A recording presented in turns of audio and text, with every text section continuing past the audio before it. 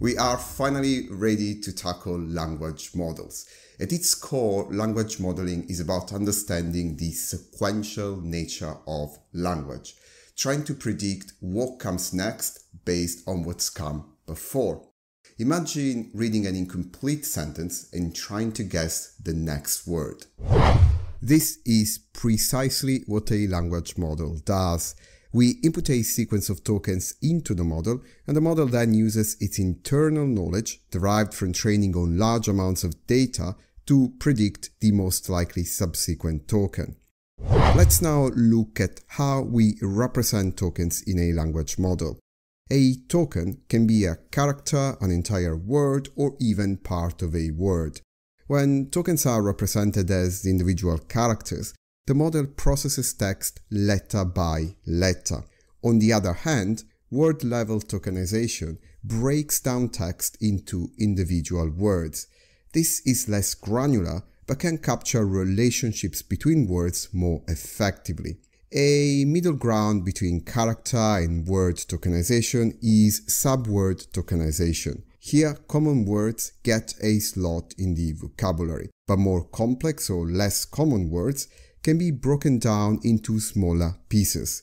This is what most modern language models use. Once we have determined the tokens of our language model, we can arrange them in a fixed order vocabulary, so that we can assign each token its unique index. These indices can be converted into input features in many ways. We would not want to feed them directly into the model, as the vocabulary order doesn't capture any useful semantic relationship. Instead, we can one-hot encode the tokens. Imagine a vocabulary with 10,000 words. Each word would be represented by a vector with 10,000 elements. All would be zeros except the element corresponding to the index of the word in the vocabulary. The advantage of one-hot encoding is that it avoids assumptions about the relative importance of words and allows the model to learn the relationship between words during training.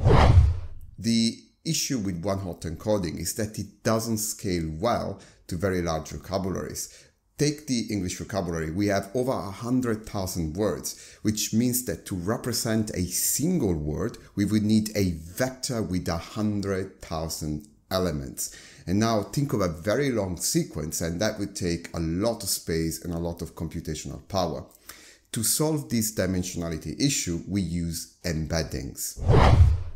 An embedding layer simply projects the one-hot encoded tokens into a vector with fewer dimensions. These new embeddings are like more dense versions of tokens. In practical terms, the embedding layer is just another linear layer with a weight matrix. It is one of the parameters the model will learn to optimize during training. The idea is that after training, words that are related or similar end up closer together in this compressed space. When you look at a graph, you'll see these word vectors huddle close to each other if they share meaning or context. Putting all pieces together, our language model takes in a sequence of tokens, which are then one-hot encoded and projected into embeddings. The embeddings are fed into one or more recurrent layers. A last linear layer is added to the model to map the high-dimensional representations learned by the recurrent layer into our vocabulary space. The output of the model after processing the sequence is a vector of logits that we can then pass through a softmax activation.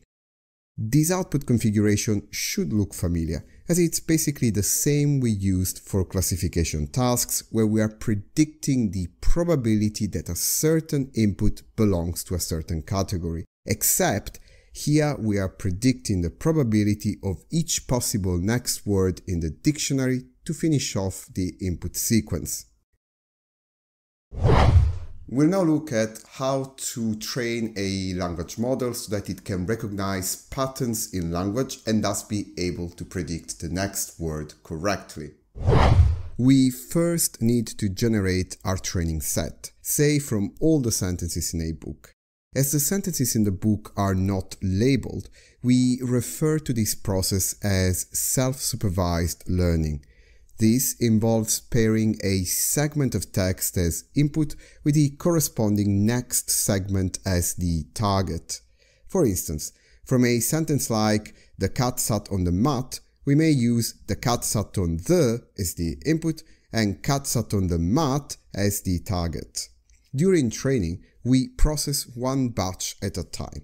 Let's assume a batch with 2 sentences. First off, we initialize the hidden states for each item in the batch to zeros. Then, we feed the first word of each sentence in the batch into the network, keeping track of the hidden state for the next word. We compute the loss looking at the next token in the target output. We then continue by feeding the next token into the sequence. After processing all sentences in the batch, we compute the loss across all batches and perform backpropagation to adjust the network parameters and move to the next batch. Now the exciting part. We've trained a language model and we'll see how to actually use it to generate text. We begin by inputting an initial word or phrase. This is our seed for text generation. The model then looks at this input to predict the next token. The predicted word is then fed back into the model as the next input. The model then uses this new input to predict yet another word or character. This process creates a feedback loop, allowing the model to generate continuous sequences of text, word by word or character by character. Now, you might think that we always pick the word with the highest probability as the next word. This is called greedy approach. But if we did that, our outputs would become very predictable and often repetitive. Instead, we want our model to be creative and generate diverse outputs. One way to add diversity is to use top K sampling. Here, instead of always choosing the top prediction, the model considers the top K predictions and chooses randomly from among them. This ensures a balance between predictability and randomness. Alternatively, one could use the top P sampling strategy. Here, we sample from the top predictions whose combined probability does not exceed the value P. Another parameter used is the temperature, which directly impacts the probability distribution of the upcoming token. Think of it as tweaking the sharpness of this distribution.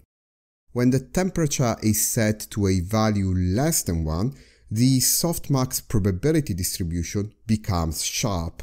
What this means is when selecting the next word, the model will more often lean towards the highest probability word it recognized during training, resulting in more predictable and consistent output. On the other hand, a higher temperature spreads the probability distribution, making it flatter. Instead of a sharp peak, you'd see the probability more evenly distributed across several tokens. This makes the model's output more random, potentially infusing the generated text with greater creativity and variability.